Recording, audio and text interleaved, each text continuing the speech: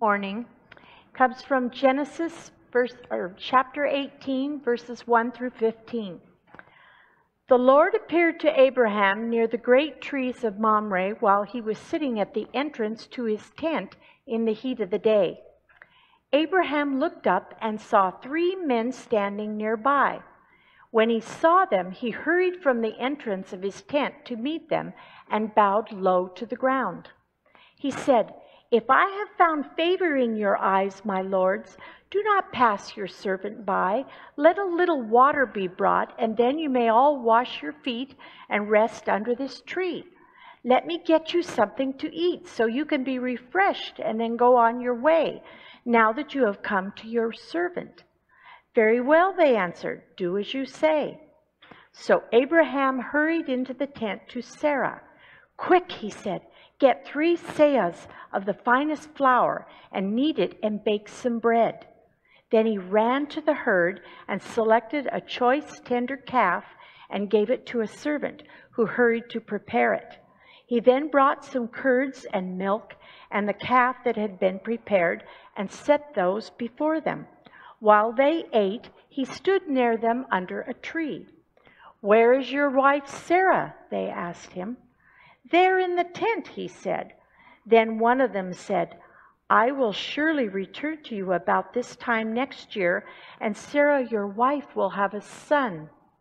Now Sarah was listening at the entrance to the tent, which was behind him. Abraham and Sarah were already very old, and Sarah was past the age of childbearing. So Sarah laughed to herself as she thought, "Am I worn out and my Lord is old? Will I now have this pleasure?" Then the Lord said to Abraham, "Why did Sarah laugh and say, 'Will I really have a child now that I am old?' Is anything too hard for the Lord? I will return to you at the appointed time next year, and Sarah will have a son." Sarah was afraid, so she lied and said, "I didn't laugh." But he said, "Yes, you did laugh." Holy wisdom, holy word. All right, for today's passage, we are back in Genesis with what's a fairly straightforward passage, right, about hospitality. These 3 men, 3 strangers, show up at Abraham's house. He sees them on the road. He jumps up and says, "Oh, great, like I can offer hospitality. I can welcome you guys. I can give you some rest," in a culture that's very distinct and different than ours, right? Welcoming the stranger, sort of how close houses would have been found, how long somebody might have been on the road before they found a place where they could stay and rest. If you've been in the Middle East, Egypt, it depends on where you are in particular, but you might be on long, dry, desolate roads for a while before you come across somebody. We can sort of imagine those particulars. This story also has this part of the call of Sarah and Abraham. Earlier we heard, that God told Abraham, or Abram at that point in the story, that their offspring would number into the grains of sand, right? Be as many as the grains of sand. That didn't happen in the ways that they anticipated, so we revisit that with Sarah, and she's going to have babies, and she's like, "I'm an old lady." that ain't happening. We're not dealing with that part of the story today. Just know that. I'm shelving it. You're like, "Why didn't you do that?" It was intentional because we're focusing on hospitality and what it means to offer hospitality.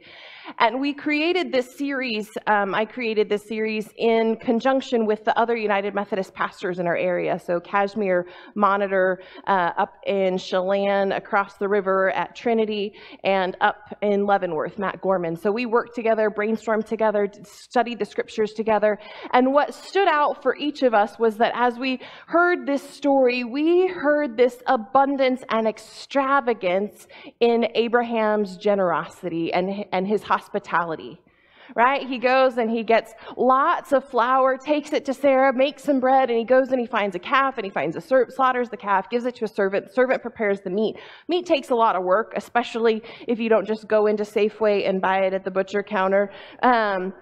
it's a whole process. Sometimes, depending on the meat, it's days, sometimes even weeks, right? Just letting it cure and get right and those kind of things. But Abraham takes the time, and then he's got milk and he's got curds. He has all this abundance to offer these guests. And at a point in the story, they're just strangers. And I'll admit that when I was listening to it, I heard him say, "Lord, if you'll do this." And I thought, oh no, Abraham recognized that it was God showing up. But that was a misunderstanding, because later Sarah says Lord, but she's talking to Abraham. We don't have a good equivalent that I know in English, but in Spanish, the word Señor serves multiple formats. I can use Señor as a proper honorific, right? Señor Sperry is my husband, right? Mr. Sperry, right? So Señor Kimmel, right? Señor Gore, Mr. is how it works. You can also sort of use it in the place of sir. I can just say Señor and it means sir. But Señor with a capital, that's not at the beginning of the sentence, is Lord, like God. So in Spanish it serves both, and in the Hebrew we sort of get that double meaning. So we've got Lord, but it's really just generic for these men. So Abraham receives these strangers, offers abundant, extravagant hospitality. And we talked all about that hospitality as a group of pastors and what it means. And my mind went immediately to the hospitality that I was raised with. And I think we all do this, right? Like, I give you a word and you go to what your lived experience of that word is. So for me, hospitality was not this.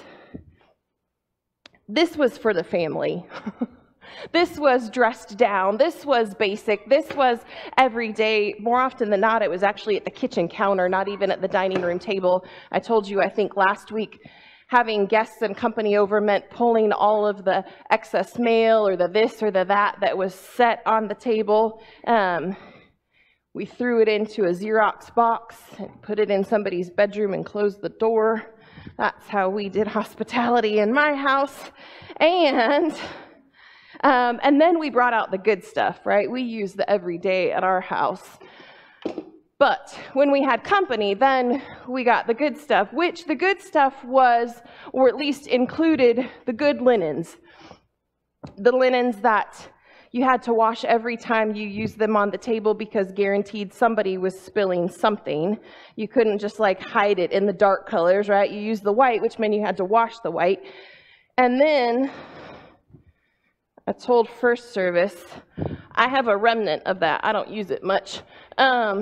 But I have this nice antique white linen tablecloth that I think was like my great-grandmother's, that has to be starched and ironed before you use it. So I don't use it.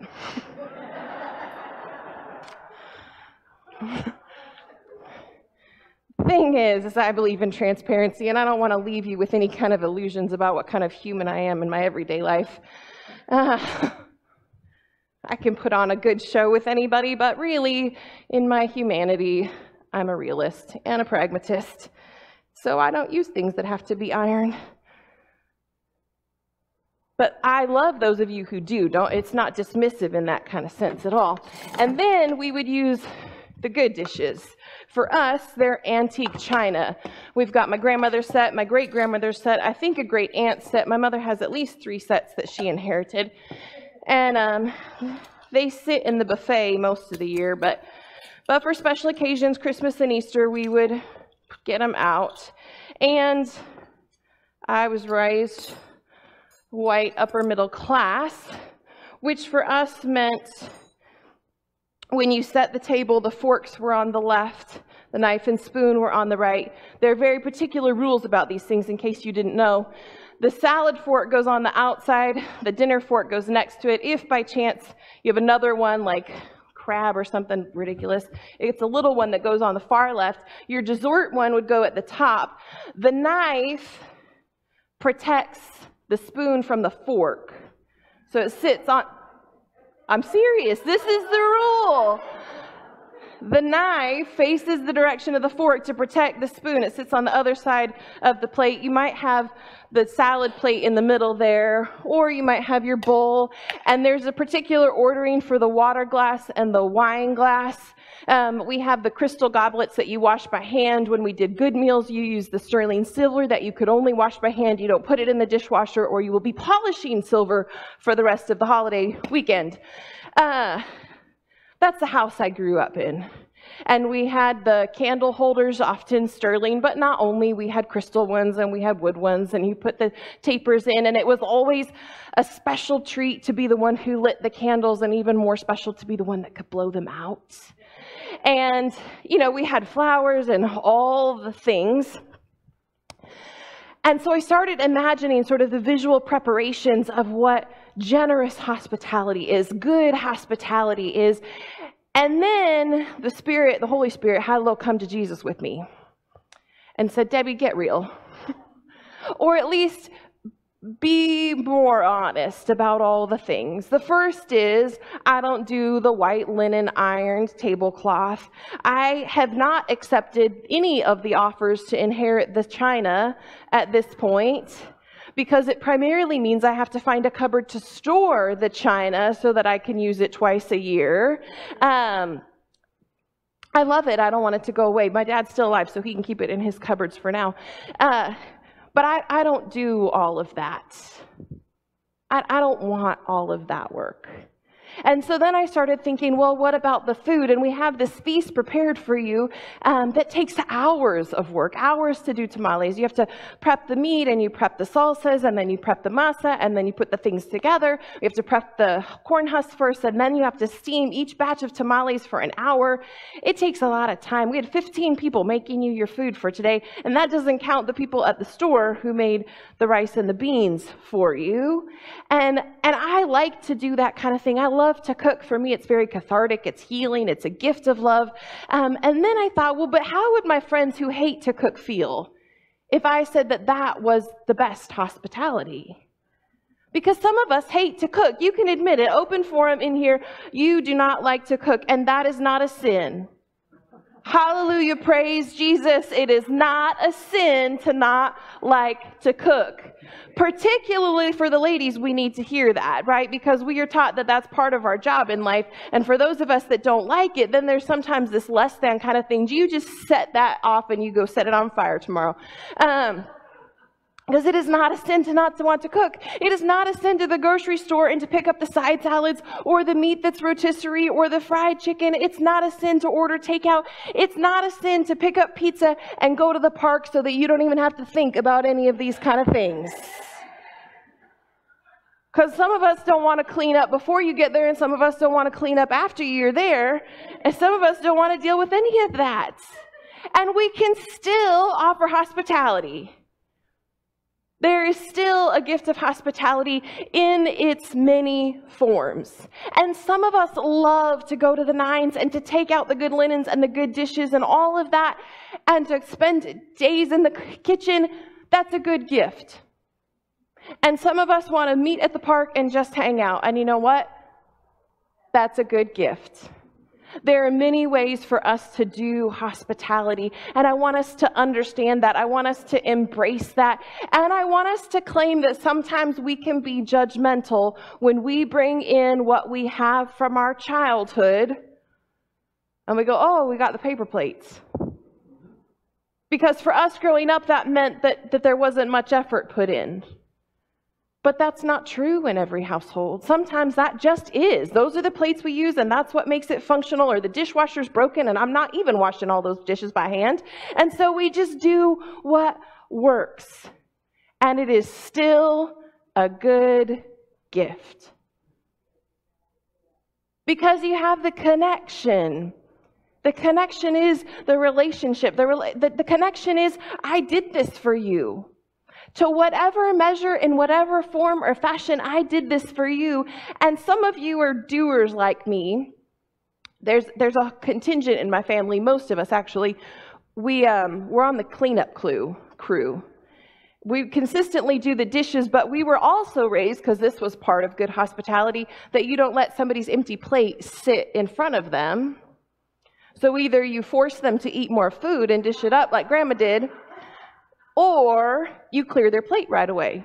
Well, then once you're in the kitchen, you might as well rinse it. And if you're rinsing it, you might as well load it. And so there's a whole cohort of us that just sort of traipse off to the kitchen after we serve a meal. And confessionally, I have to make a very consistent effort to just sit. Even if it's great conversation with people that I love, there's this thing in me that says, get up and clean up. It doesn't matter whether it's your house or mine, because if it's your house, it's not offense. It's just me doing my part to say thank you by helping you not have such a big burden at the end of the event. But sometimes you just want your guests to just sit. You just want them to visit. That's why we went through all that work, was so people could come to our house and relax. And here's the other side of the story. That hospitality isn't just about what we provide or what we give. It is also about what we receive. It is in receiving somebody's good gift that hospitality sort of lives as a full gift. It's showing respect and appreciation when I can eat the food that you made, or sit at the table that you dressed, or hang out with the people that you invited. That's part of how we sort of embrace the hospitality that's offered. And I know I normally teach more of the particulars of the passage, but for me, hospitality is such a lived thing. It's not just about what we talk about in the Bible, but we all have experience of the hospitality, right? Hospitality that has stood out for different reasons, just because we felt comfortable as soon as we walked in the door, sometimes because we were served, sometimes because we know somebody spent hours making this thing, or because we know they really tried and it all went to pot. Right? The chicken's still frozen in the middle, or the pie got burned, or something sideways, and you just smile and suck it up and you participate the best you can, because you know that part of hospitality is in the receiving. It's saying thank you in word and in deed. And so as I thought more about hospitality, I thought, I don't know that I can capture it with just one story. So I have 15, but I'm going to feed you at the end of it. I don't really have 15. It's okay to laugh. But I have a few where the giving and the receiving were profound in my mind. One is simple, and it's from when we were in Cuba in 2004. Cuba was still under Castro. Some of the restrictions were lightening, but it was still a very communist country. The rations were $5, 5 pounds of rice, 2 pounds of beans, 1 pound of sugar per individual a month. That was it. 2004. I've shared this in light of another story, but that was the ration. And so when you know, especially coming from North America, U.S., that that's the ration, and somebody puts on a spread for you, what you see is sacrifice. How much they saved, how much they put together, how much they sacrificed so that you would have this abundance. And it was true where we were served in the churches, but it was also true in restaurants. And there's more money in restaurants because of tourism, but still under the same communist regime. And so we were served a black bean soup.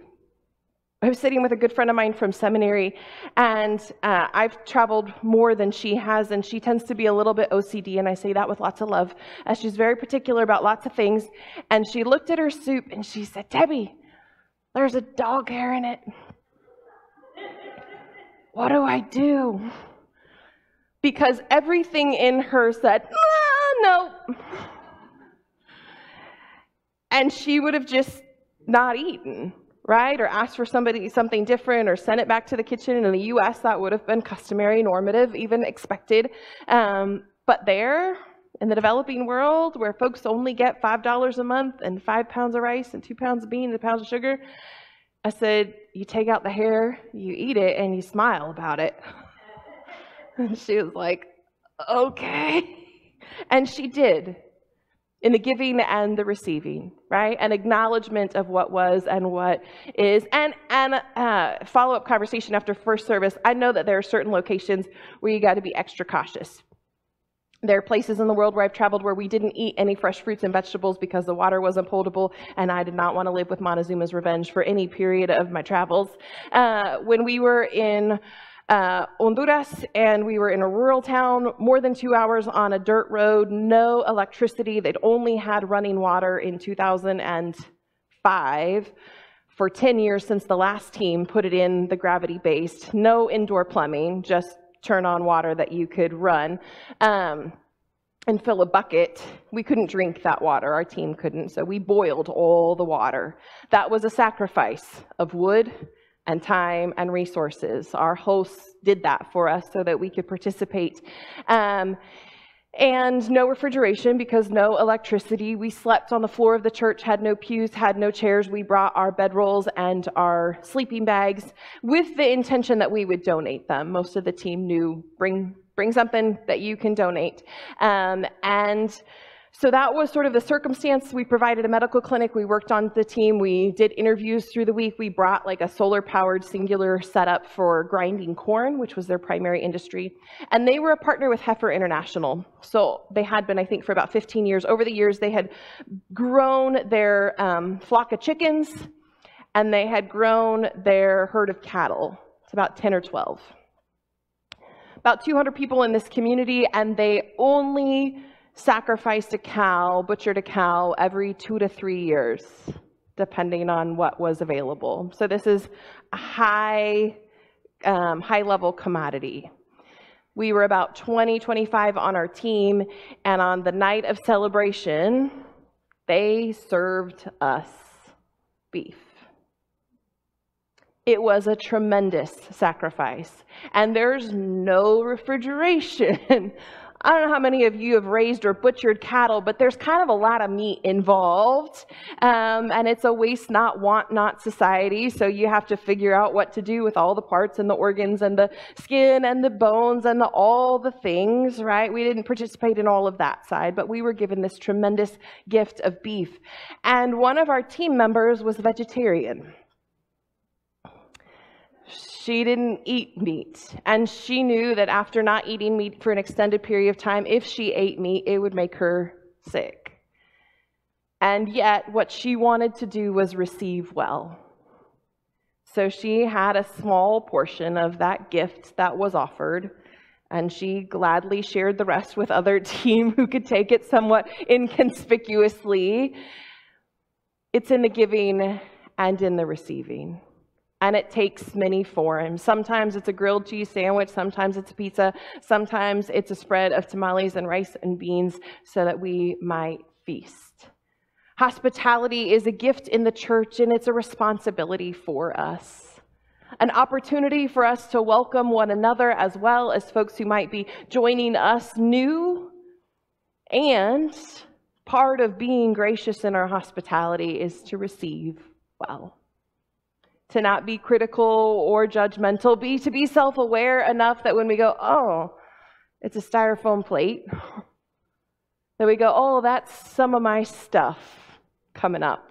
That's some of my expectations, my norms, my worldview, and I can set that aside and simply receive this gift well.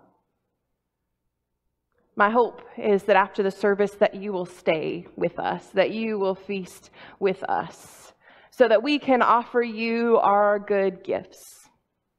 And I pray that you also receive those gifts in the love and the intention that they are offered. Let us pray.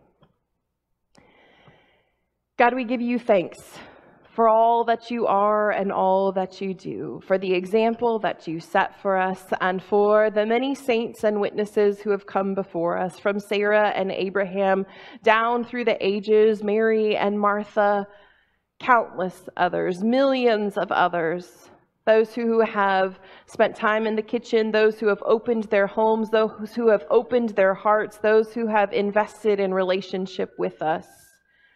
Help us to be good givers, and help us to be good recipients, that through our shared time together, we would embody the gospel. Through Jesus Christ we pray. Amen.